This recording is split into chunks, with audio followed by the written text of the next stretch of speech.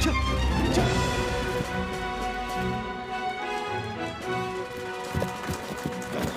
你是谁？你从哪里来？你是谁？你从哪里来？我是草原的女儿，马背上生，马背上长。我是代国的儿子，土里生，土里长。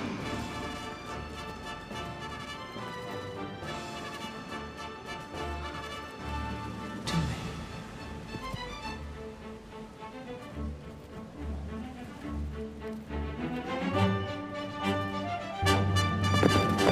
撤！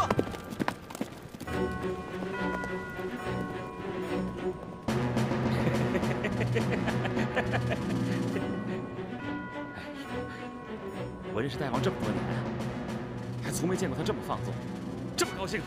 从小到大都没见他这么高兴过。就。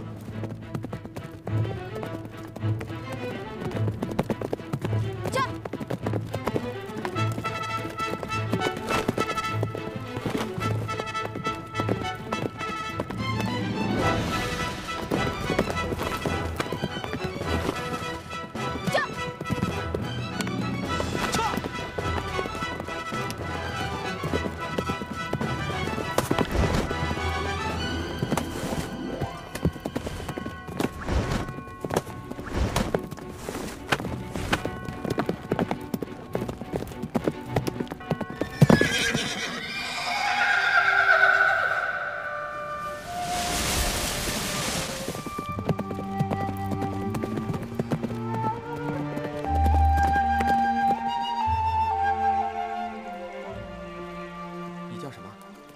民女，你呢？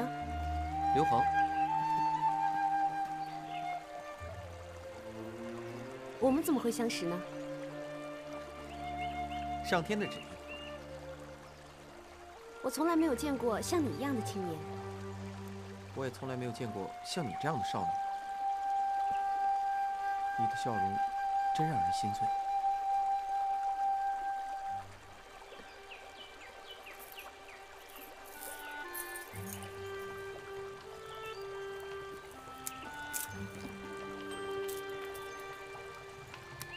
你打野兔的方法真奇特，这根铁棒扔得那么准。你要是喜欢，就送给你吧。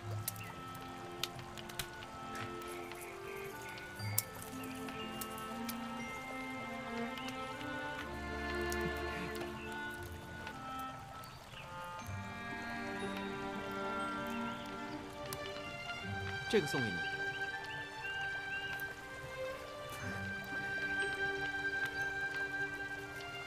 我从来都没有见过这么精美的玉佩。我给你戴上吧。好啊。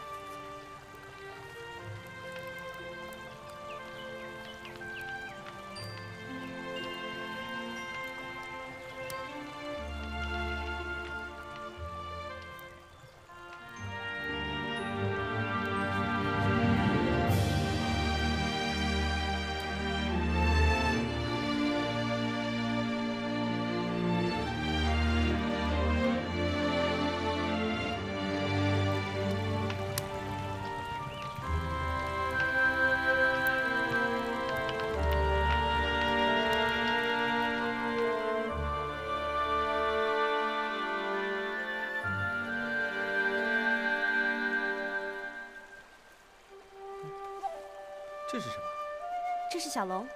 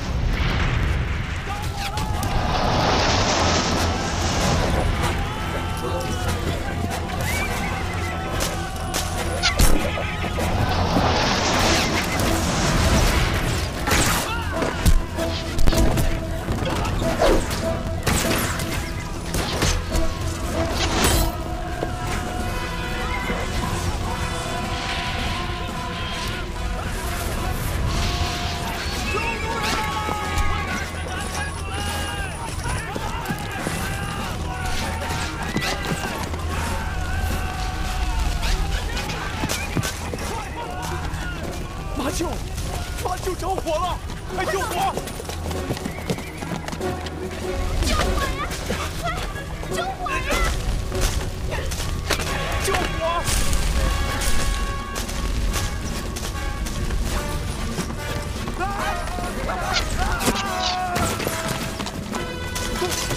救火！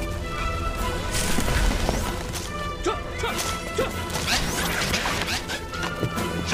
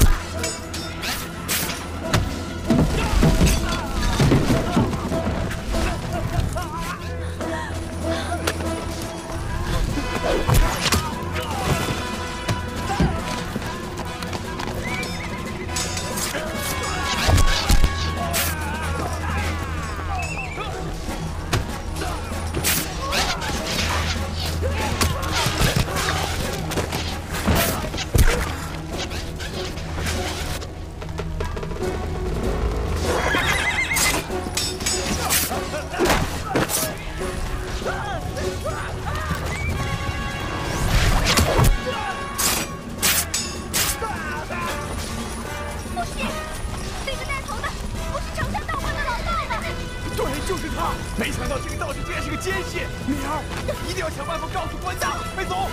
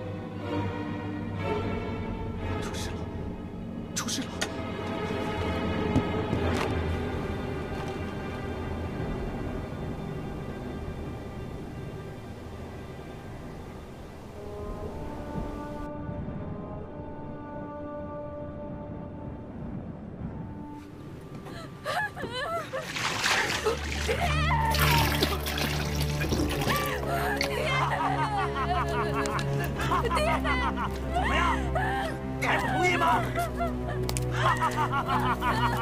撤！想好了？再来！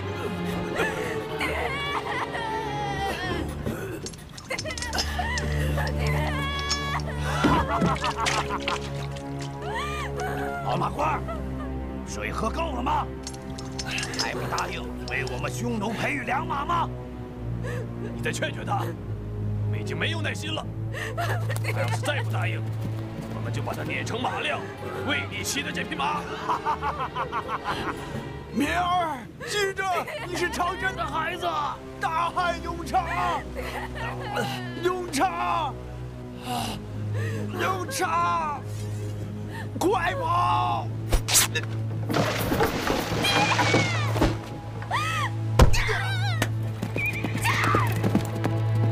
是个女的，赶快追！一定把这个女人给我活捉回来！站住！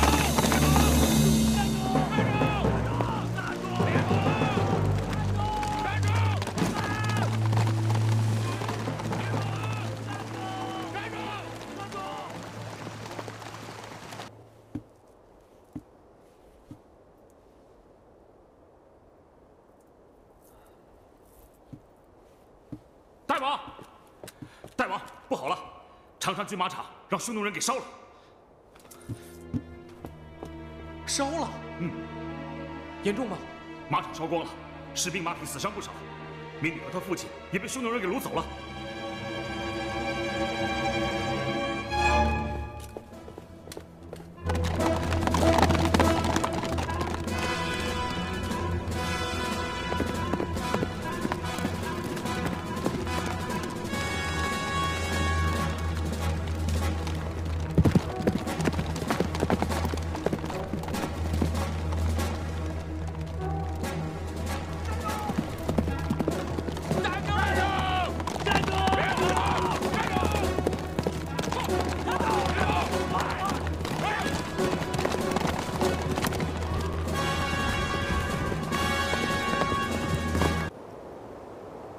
这么高跳下去，肯定摔死了。是啊，咱们走吧。好，走。撤！撤！美女！撤！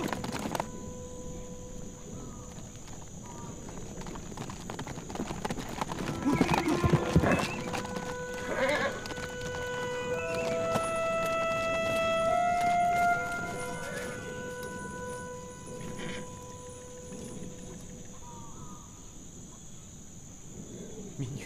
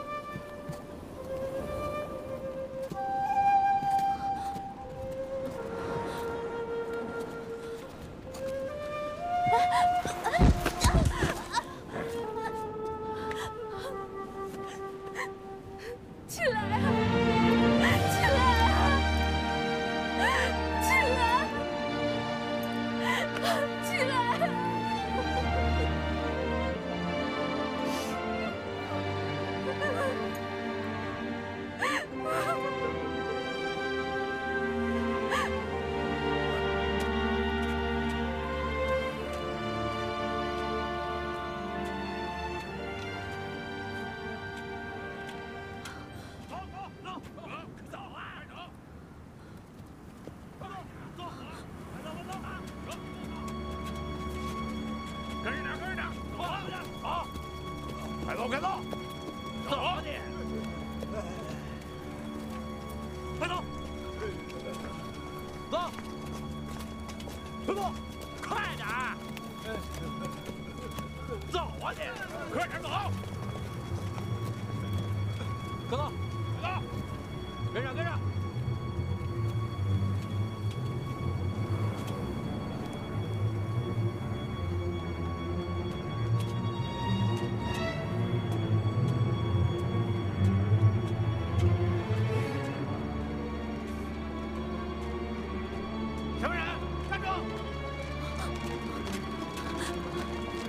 站住！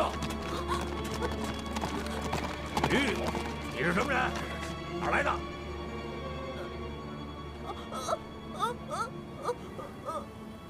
哪儿来个哑巴呀？哑巴也行，正好我们人数还不够呢。来人啊，给押到采石场去。走。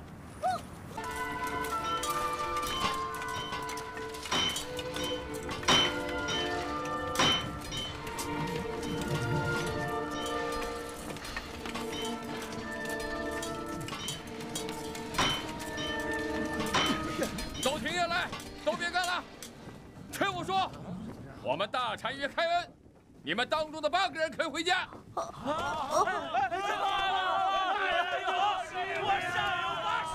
喊什么喊什么！能干活的留下，不能干活的吃闲饭的走。你，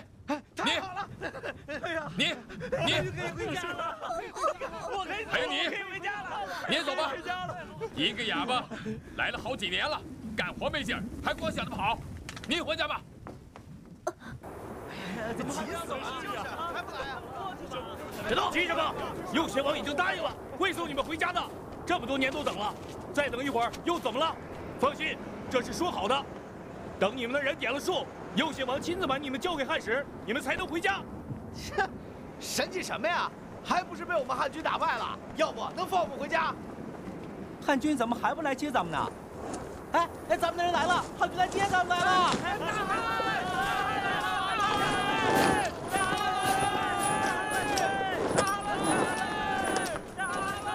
喊什么？沈一章，哎，铁匠李，哎，王氏兄弟，哎，你们几个都可以走了。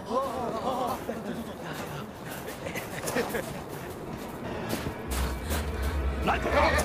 不是汉人，不是汉人，不是，左前王不是逃犯，长山军马场的，我姓闵，放开我！哎，我是汉人，我看的就是汉人，你要按程度办事。他说的是假话。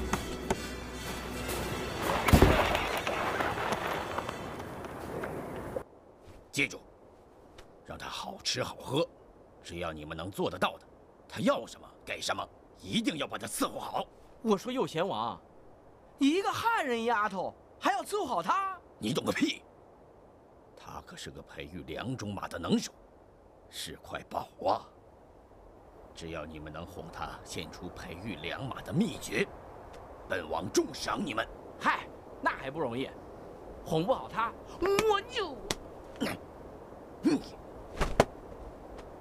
本王有言在先：第一，必须得哄；第二，严加看守，绝不能让他跑了；第三，谁也别想打他的主意，谁要是违反，就小心本王这把刀。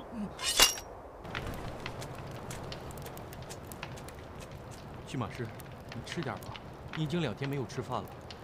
看这羊腿多香啊，吃点吧。拿一边去。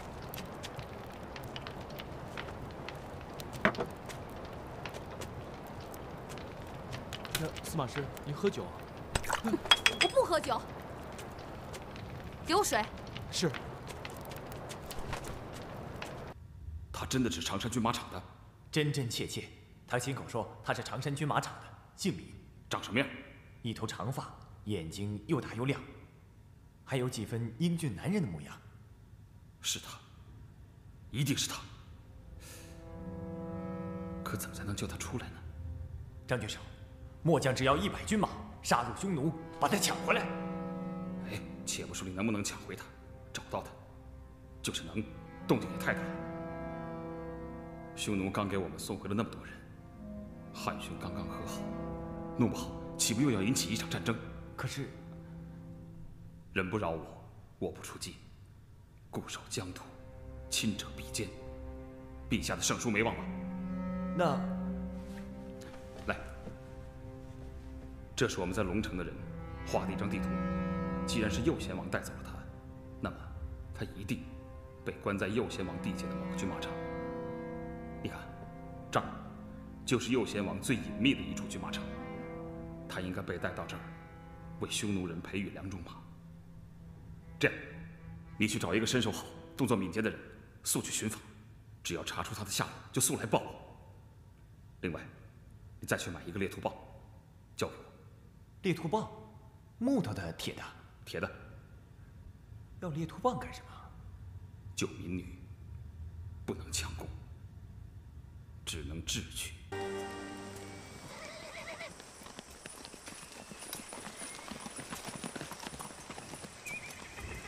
军马师，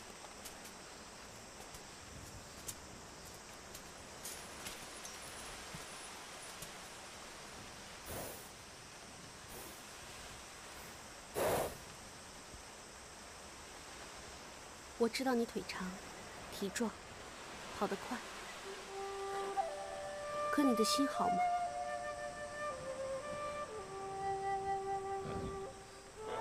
你能送我回家吗？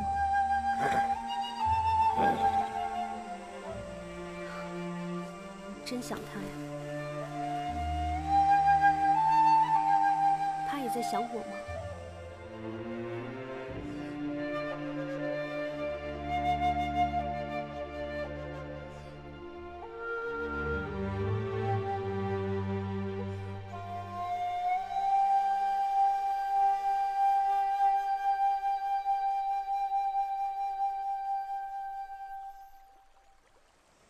司马师，司马师，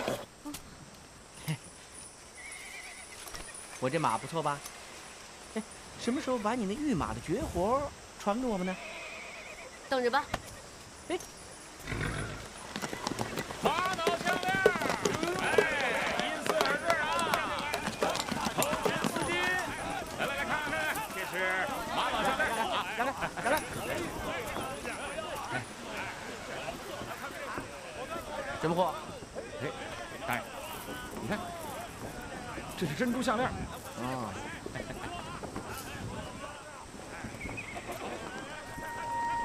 我挑挑啊！哎，成色不错吧？啊，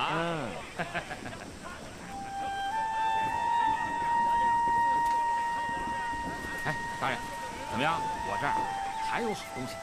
什么好东西啊？金子。来，咱们屋里谈。哎，大人，我进去合适吗？进来吧，我得好好款待款待你啊！走，走。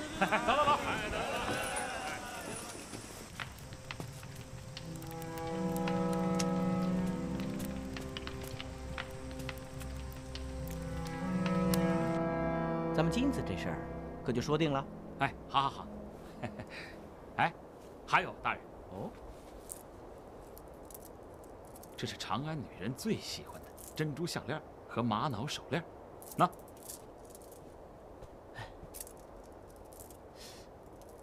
哎呀，怎么样？来，大人，多谢大人盛情款待，小民敬你一杯。干！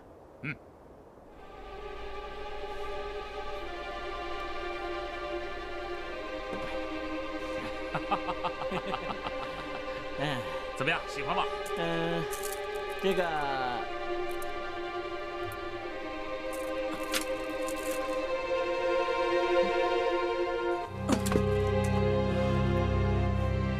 快去找民女。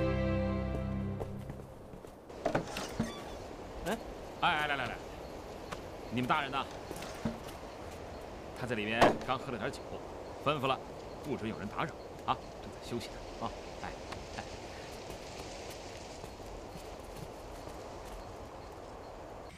来人呐！有何吩咐？给我倒杯水。是。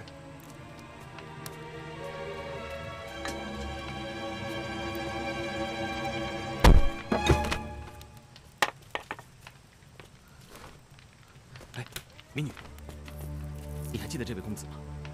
他找了你8年。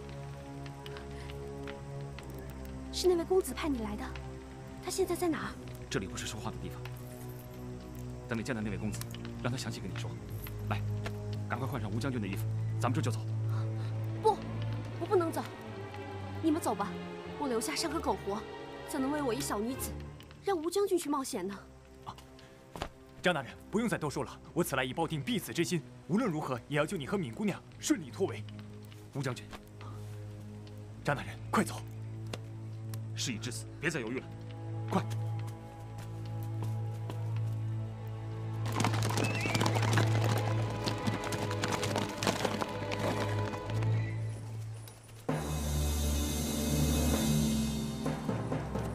这就走了？哎，货都卖完了？哎，卖完了，卖完了。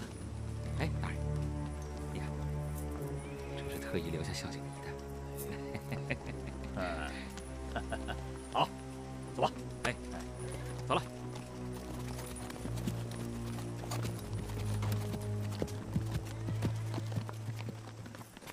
大人，今天真走运，这汉商够大方的。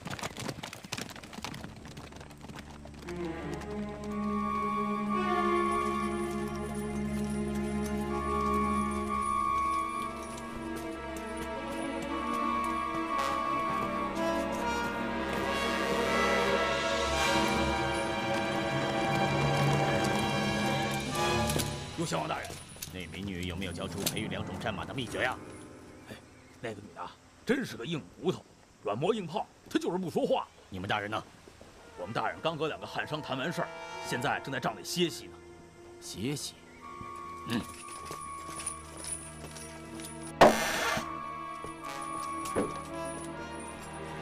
起来！这是怎么回事？那2个汉人，不好！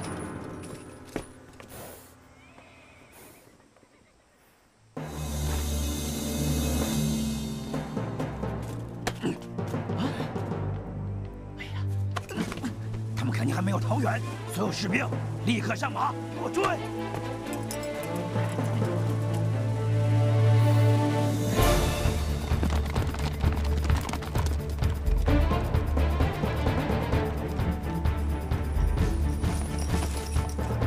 抓住他！就是这个汉人，快给我拿下！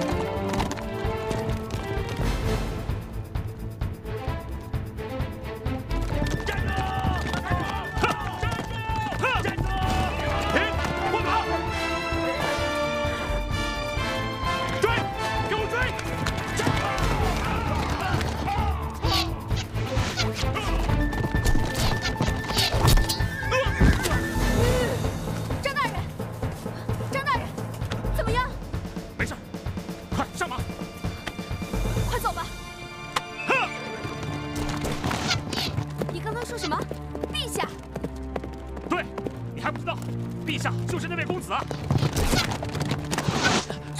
那位公子已经成了大汉的陛下。是。牢记我的用，坐稳了。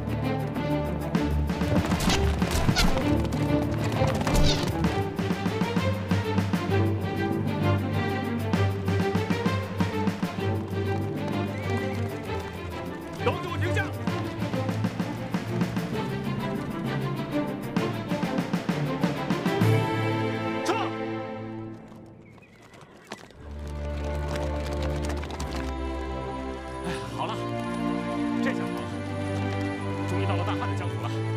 你马上就可以见到陛下了。哎，你怎么不说话呀？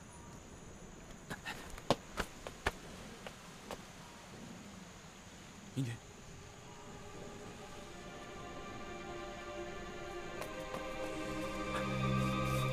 明女，明女。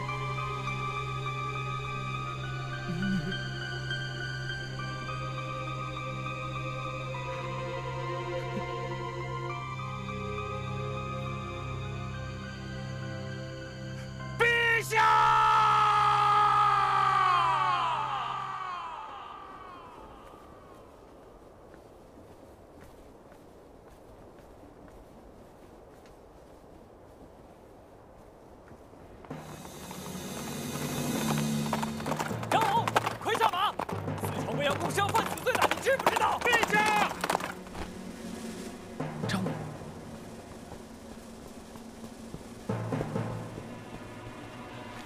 陛下，民女找到了，找到了。民女，她不是早就跌落山崖了吗？她在哪里？都怪微臣，都怪微臣呢。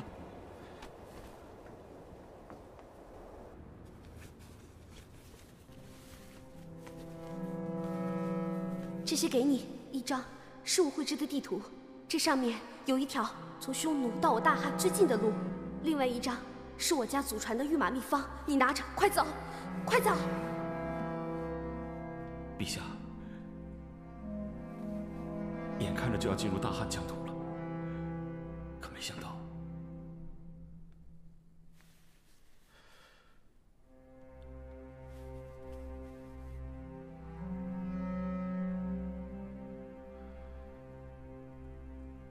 这是一个民间女子，用她的血，用她的生命绘成的。我不敢去找她，不找她，至少她还能活在这个世上。陛下，陛下，杀了张武吧！这一切都怪张武。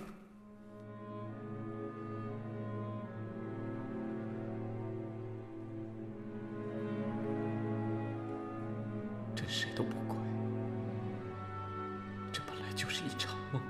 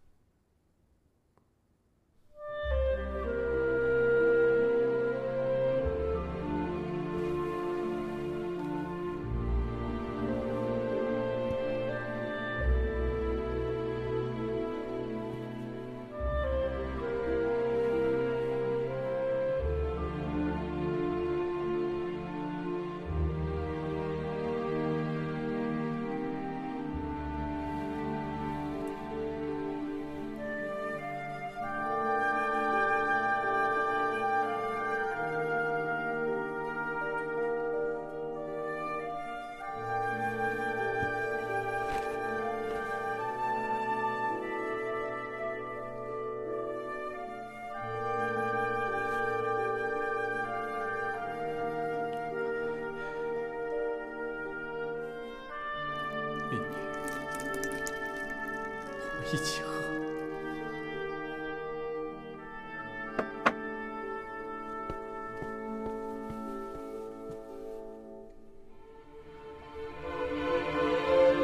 不卵不补，左右包抄，重兵出击。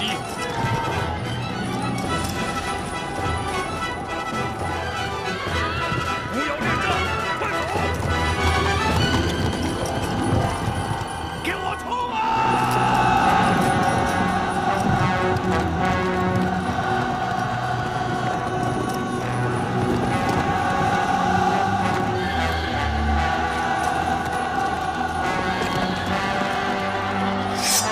冲出去！匈奴受到汉文帝之孙汉武帝毁灭性重创后，分为两支，南匈奴流徙多年，终于融入汉民族；北匈奴西迁至匈牙利平原，征战欧洲，曾一度称霸600年之久。公元453年，极盛而衰，从此，这个古老的马背民族彻底融化在历史的长河中。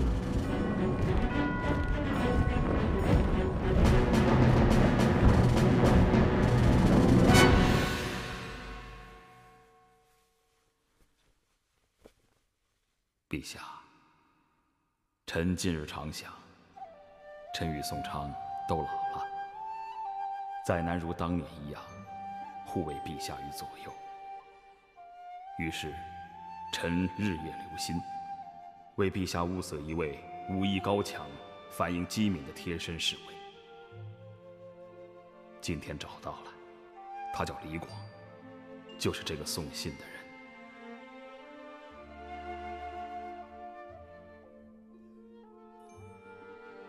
38年前，我给代王宫的小代王送去过一只小白兔，小代王喜欢得不得了。今天，我给陛下送上一头猛虎，陛下也一定会高兴吧。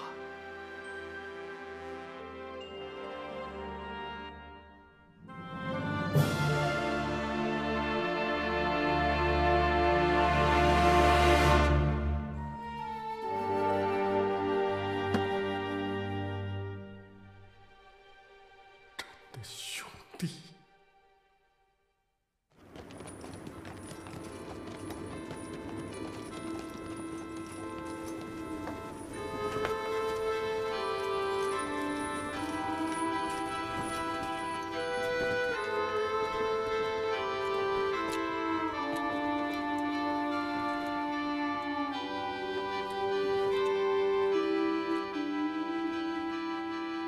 宋茶，在。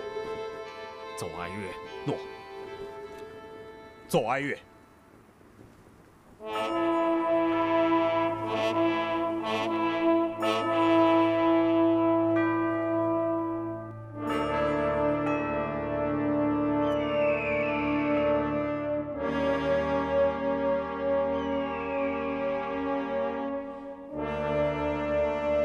上祭天，下祭地。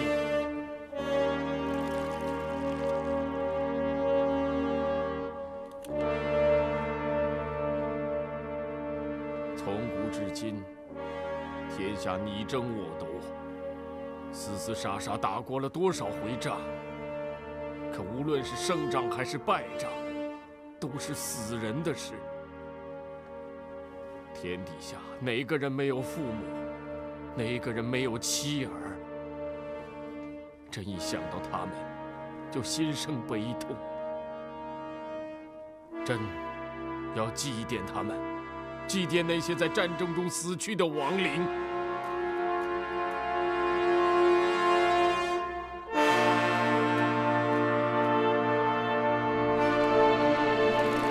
赶来为寡人祝寿，伯父就以酒致谢了。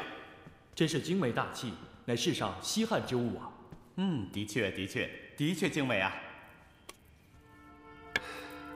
世事无常啊，就在前次。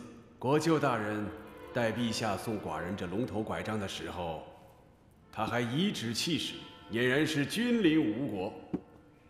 可曾几何时，刀下鬼了。你们还太年轻啊，这就是他的高明之处。他一面大义灭亲，用以维护朝纲汉律；一面又大刀阔斧地撕碎祖制，这不就挡住众人耳目，让人说不敢说，议不敢议了吗？我们的父亲都不在了，你是我们唯一的伯父，我们就得靠你了。你们的父亲都冤死了，如今他要欺负的就只有伯父了。他怎么敢？他不是还送你龙头拐杖了吗？这拐杖外面是笑脸，里面包着的可是利剑。最阴毒的就是他采纳了贾谊治安策里的损招，让我们的儿孙都来瓜分我们那些封地。用不了多久，我们的国王封号也就空有其名了。他化大为小，我们不会积小为大。只要大家齐心，天下的事就不是他想怎么办就可以怎么办的。大王，礼品都准备好了。好，不说这些堵心的事了，诸位贤侄，走。哦，不错，是36份吗？不多不少，整整36份。36个郡的礼物要大体相当，数量不在多，但要珍贵稀罕。云中郡守，这可是云中郡守张武的礼品吗？正是。打开。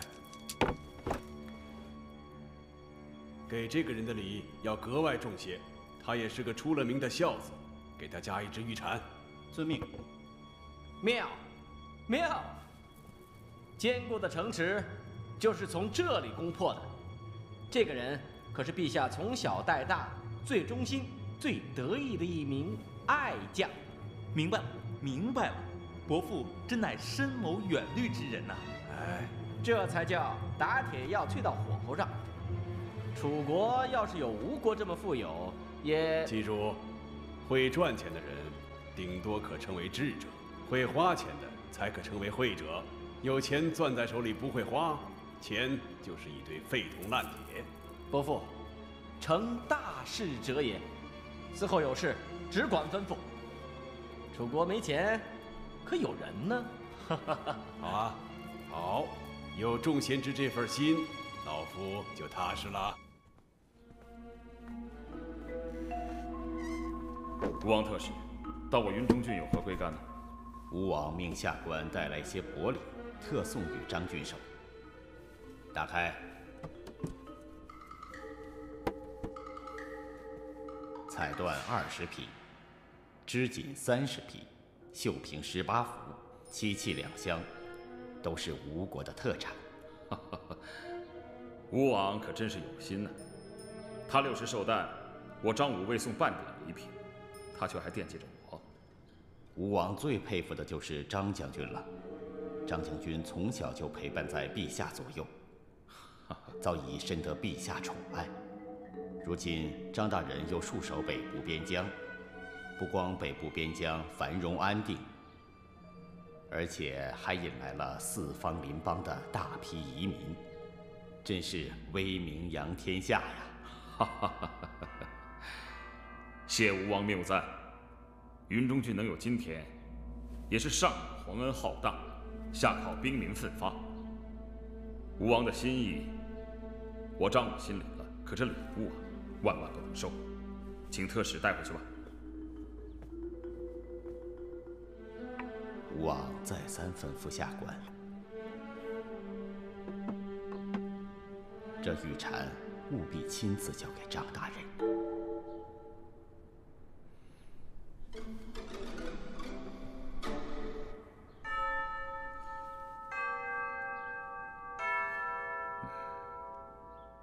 哎呀，气派气派，这宫殿真气派呀！大人是陛下的堂哥，难道就没见过未央宫吗？我以前只进过长乐宫，今日才来未央宫啊，没见过。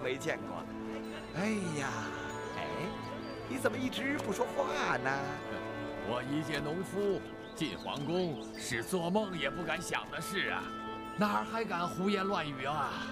你是天下的种田高手，陛下都招你进宫了，还讲什么农不农的？我也是个农夫嘛。小民怎敢跟瓜根侯大人比？你是侯爷呀！看看你这丑衣丝里的，还封了爵位，你是公事啊！天下没见过这样的皇帝呀！田种的好还封爵，还赐房子、赐地呀！诸位，请先去沐浴，沐浴后赏美人朝服一套，而后再进殿拜见陛下。诸位请。请吧，公事。参见陛下。参见陛下。陛下长乐未央。陛下长乐未央。众位平身吧。谢陛下。这几天你们逛了长安，游了朝廷林苑，歇息过来了吧？臣等遍体通泰，谢陛下。谢陛下。今年是我大汉少有的丰收年，来之不易啊！这里面有天下百姓的辛苦，更有你们的功劳。朕今日召你们来，就是想同你们见见面，听你们说说你们的想法，朕也说说朕的想法。陛下，如今的百姓家家有余粮，人人吃得饱，各郡国的粮仓也都满了。是啊，乡里的粮官都不愿意收粮食了，说是没地方放。从前年起，国库就一再奏报，说库满粮多，要求再建仓里。今日诸位来到长安，正更知道了我大汉的富足。储粮于民，储富于民，就该是我们的国策呀。陛下圣明，百姓家有3年余粮，朝廷还能缺粮食吗？好，好，众爱卿随朕来。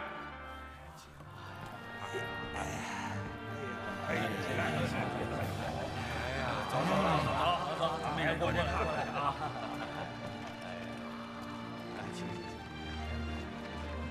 哎呦！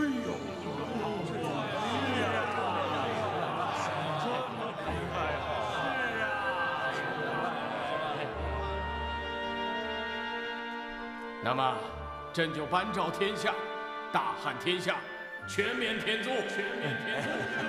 好啊。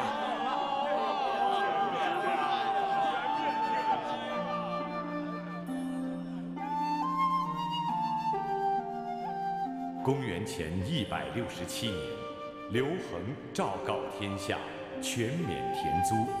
刘恒成为历代封建王朝中第1位在全国全免田租的皇帝。乡亲们，朝廷颁布谕旨，免除全部税收，所种庄稼都归自己享用。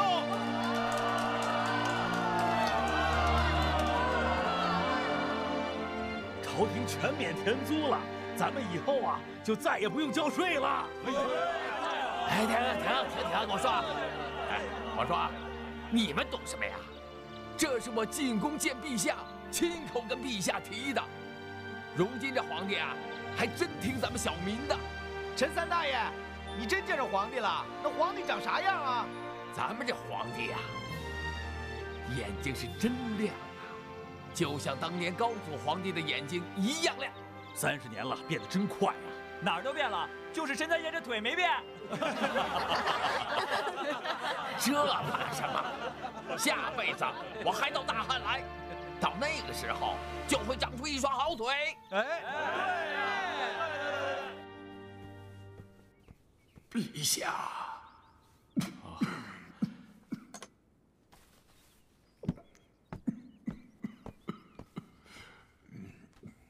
御史大夫，天气转凉，又喘不上气来了。老臣也就这个样子了。陛下可要多保重身体呀。御史大夫，免田租的谕诏都下了吧？谕诏早已颁下，如今普天下的老百姓都在庆贺这件事呢。好，是件大好事啊！大好事啊！可田租免了，税收也就少了。接下来就该按朝中议定的裁减冗员，我看就先从后宫开始吧。陛下，可真是率先垂范呐！袁盎又从吴国来信了。正是。陛下，那吴王刘濞趁60大寿之机，将淮南王刘安、楚王刘戊、齐王刘泽召至吴国，大摆酒宴，并给全国各郡国的太守每人送了一份厚礼。臣以为刘濞这样用钱财拉拢朝廷命官，岂有其事？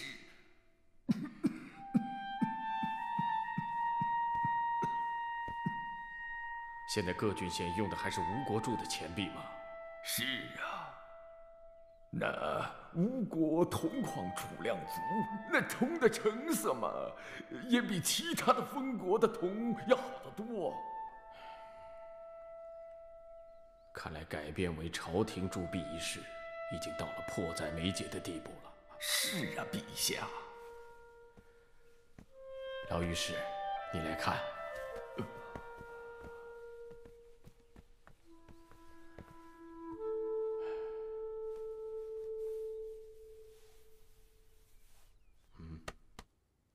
哎呀，陛下，朝廷的铜山可要比吴国刘濞的大多了。陛下，一定要找一个非常精明细密又谨慎行事的人去管理才行啊。老医师说的对，是得找个精明细致的人去掌管朝廷的钱库才行啊。邓通啊，陛下，你跟着朕也有不少年头了吧？打从陛下进宫起，有20年了吧？哦，都20年了。啊，这日子过得真快啊！人挪活，树挪死，这话你听过吧？陛下，这是……朕看你是个精细而又谨慎的人，也该……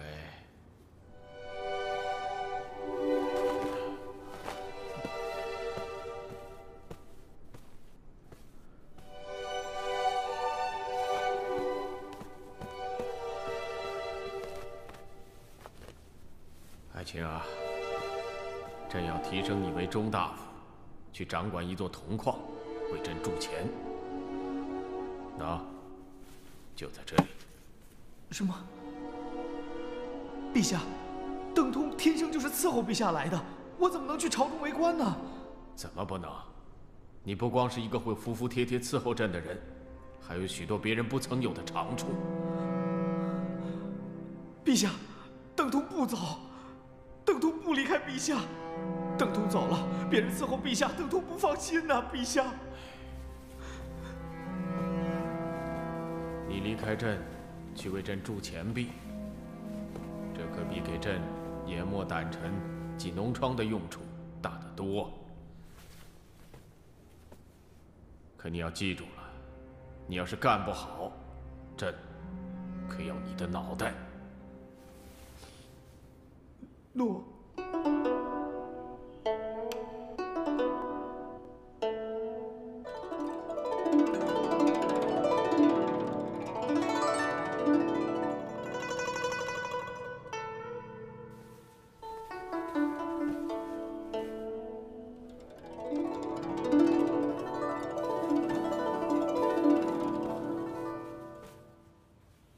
陛下，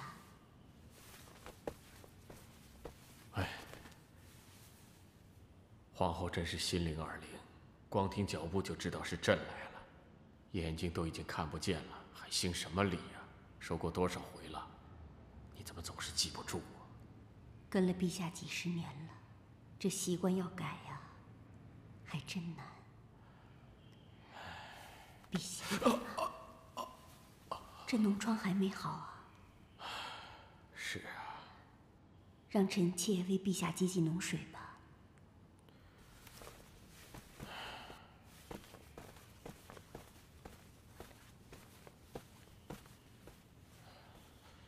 儿臣拜见父皇，拜见母后。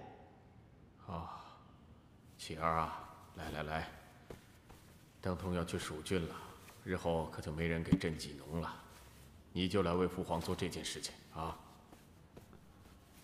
诺。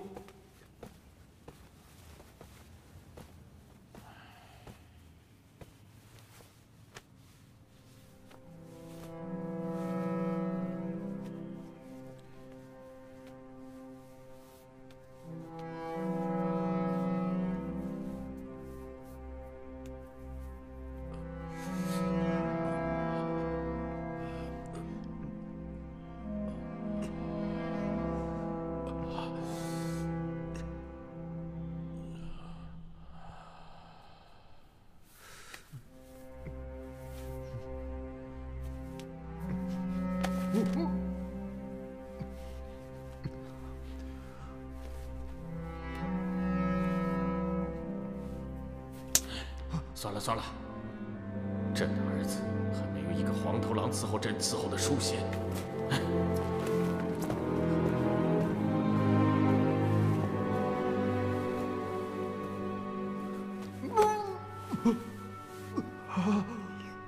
东东这臭小子，就会用这种恶心的招数去讨好父皇，为什么不上药啊？隔三差五的去给济脓，亏这小子想得出来。可父皇偏偏服了他，怪，真怪。启儿，别发牢骚了，这世上什么样的人没有啊？这种阿谀奉承的人，父皇还让他去管铸币，他早晚会是大汉的脓包。母亲知道，妻儿最相信的还是像太傅晁错那样刚正不阿的人。邓大人，当年咱俩同时进宫，一起服侍陛下，可现在让我回原籍了。你们人啊，你就不能高抬贵手，让我老死宫中吗？我不能服侍陛下，那我还可以扫个地、擦擦桌子什么的。哎呀，是啊，自打14岁就入了宫了，那还是前秦时候，我就没离开宫廷一步啊。可是50年以后的今天呢，让我回老家去，我老家在哪儿啊？我都不知道。邓大人，我不走，我就是死啊，也要死在咱宫里头。死也要死在宫里。哎呀，你们这又哭又闹的，像什么话呀？你们当年从哪儿来？少府都有记录啊，还愁找不到家吗？至于你们日后的日子，少府都有了安排了，饿不着。我们是有家不敢回呀，都这么老了，让我们怎么见人呢？是啊，都这么大年纪了。哎呀，正因为你们都是宫中的老黄门、老美人，这不才最后轮到你们吗？你们也不替陛下想想，这田租全免以后，朝廷少收多少税款啊？啊，这陛下吃穿都尽量节俭，你们还闹什么呀？啊，不才宫里的人哪有那么多钱养活你们啊？邓大人，你这才叫饱汉不知饿汉饥，站着说话不腰疼啊！是啊，你是心里有底儿了，怎么也踩不到你头上啊！是啊，别瞎嚷嚷！邓大人，我明天也得走。什么？你也走？邓大人也被裁了？你去哪里呀？我上蜀郡穷山开铜矿去。啊，邓大人都走了，我们谁还能留在这儿呢？留不住了。哎呀，行了行了行了，散了吧！啊，回去吧。哎呀，你们都回去吧。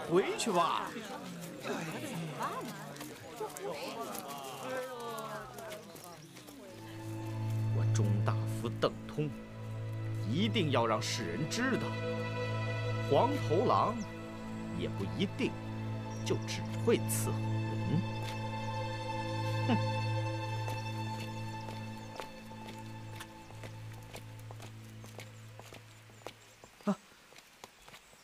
拜见太子。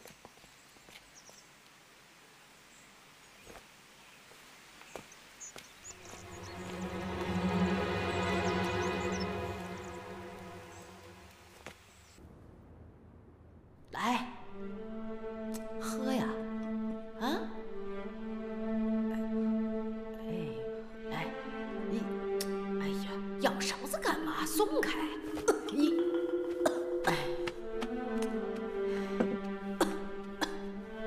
你就把我熬死吧！哎呦，来，快躺下。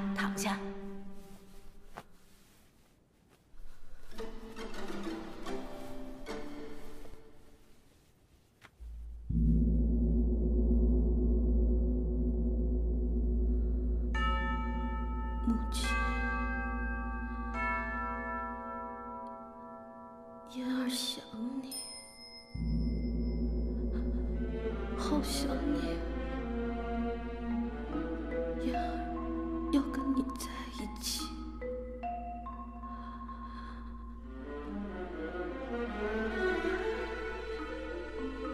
嫣儿来了。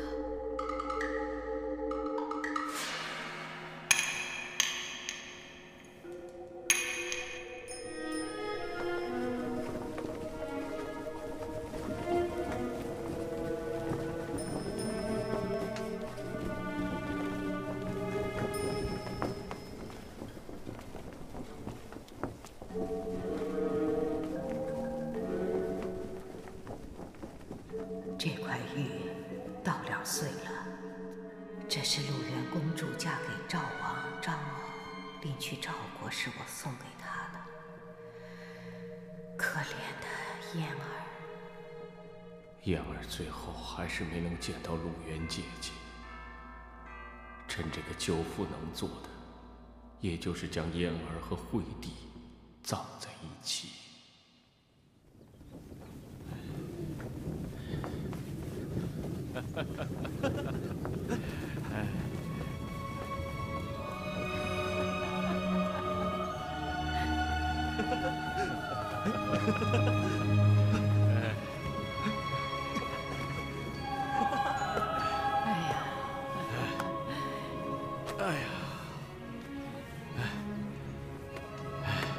年岁不饶人，这话呀一点不假。如今的我呀，再也登不上这台阶了。人老了，不中用了。母亲，快别这么说，谁还没有老的那一天呢？是啊，奶奶，记得奶奶那年带启儿登这台阶时，走得可快了。值得奶奶欣慰的是，你们都成了擎天之柱了。我这辈子就算再也登不上这台阶，心里啊也满足了。母亲是天下少有的母亲，母亲养育了2代君王。今天天下俨然，百姓乐业，母亲功不可没呀。陛下，别再跟母亲谈天下的事了。母亲啊，早就跟你说过，那些军国大事多跟太子说说。母亲啊，以后再也不过问了。不管启儿长多大，位有多高，权有多显，奶奶永远是启儿的依赖。启儿这话没错，在朕心里面，母亲这里永远都是朕的避风避雨之地。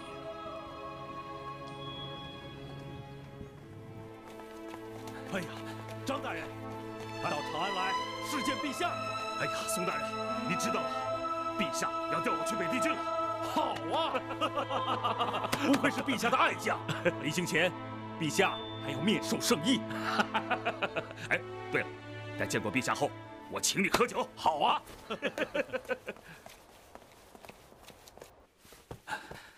陛下，张武参见陛下。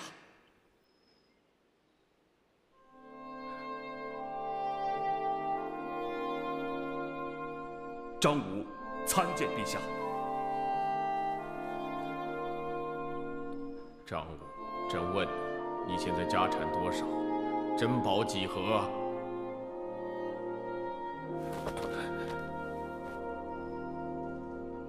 看朕干什么？膝盖软了吗？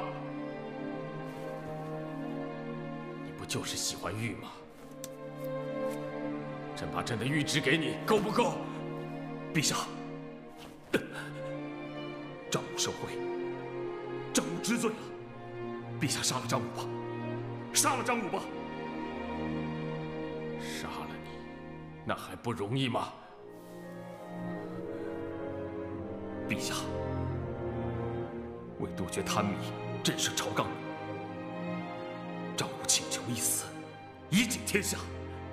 张武罪该万死。这么说，你不是不知道朕之所想，也不是不知道你的罪有多重。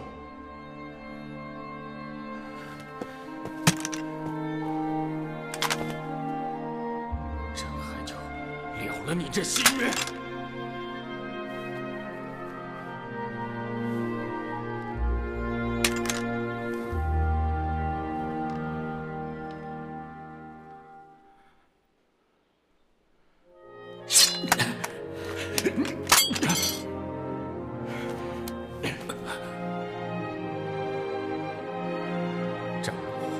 自打在白登山遇到大野兔的你起，快40年了，你一直都跟着朕。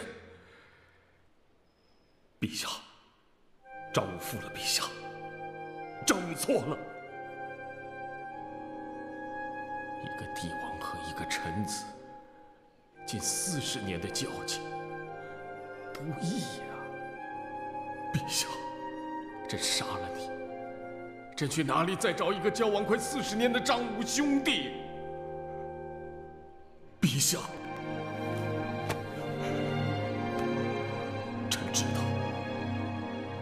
陛下为了朝廷清正，刹住奢靡受贿之风，操了多少心，费了多大力，为了这个，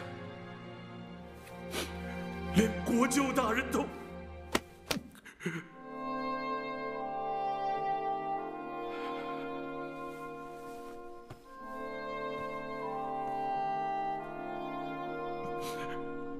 想起国舅，朕这心里就像被千刀绞割一般。这幼年丧父，舅父就如父亲一样，教朕读书，教朕骑射，教朕做人，教朕治国平天下。可他触犯朝律，又屡教不改，朕不杀他，朕如何去面对天下？那陛下怎么不杀了我？杀了我吧，就算杀我10回，也抵不上一个国舅大人的命金贵啊！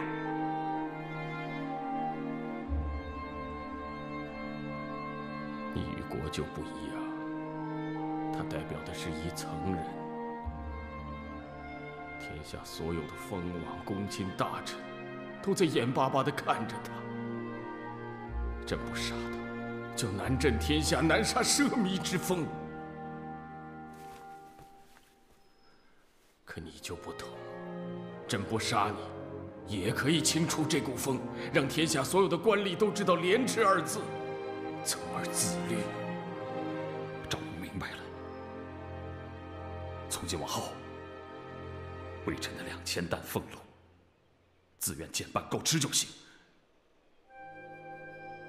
其余的全部充公，微臣祈求戴罪立功。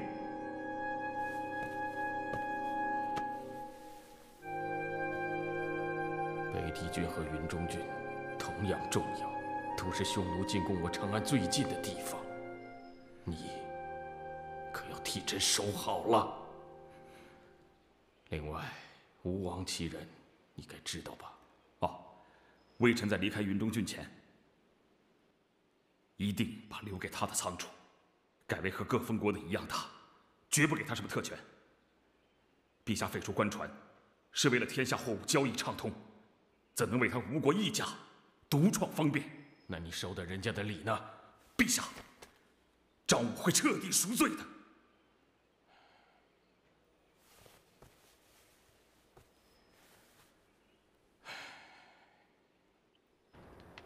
可依我看，要打进长安，大单于，请看，这里北地郡离长安最近，这一带虽地广人稀，可一旦攻下北地郡的萧关，占据了朝纳城，跨过千里杳无人迹的荒漠，不出2天就可攻入长安。到那时，难道汉廷就不会派兵把守吗？汉廷自然会派重兵把守。哎，你既然知道这条路有重兵把守，为什么还要让我们走这条路呢？就是啊，为什么？你还是什么居心？周行约，你接着说。汉人的兵书上讲，兵不厌诈。我们要学习汉人的诈术，那就是派出小股人马去云中上郡五原进行骚扰，麻痹汉人，让他们以为我们又是小打小闹。而此时，我们的大队人马已经踏过范夫人城，直抵北地郡。打进北地郡后，我们要兵分2路：修图王部、浑邪王部遭朝纳，拿下汉廷皇帝的行宫，回中宫直取雍城；另一支走彭阳，攻占汉廷皇帝的甘泉宫。之后2路人马朝长安进兵。我们听长安遇到了。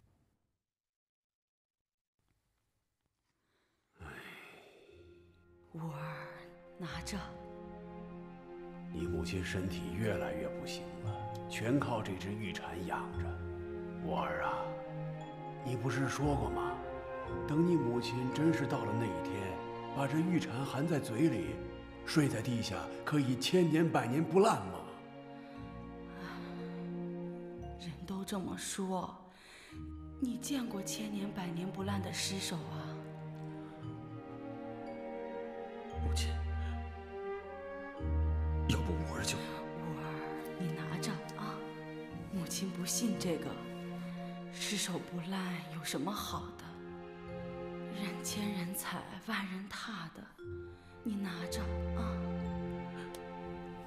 母亲，五儿的好母亲，五儿到了北地郡，一定为你争光。这不是人家送你的吗？你少交一样给府库，谁会知道啊？父亲，你就别管了。好，我不管。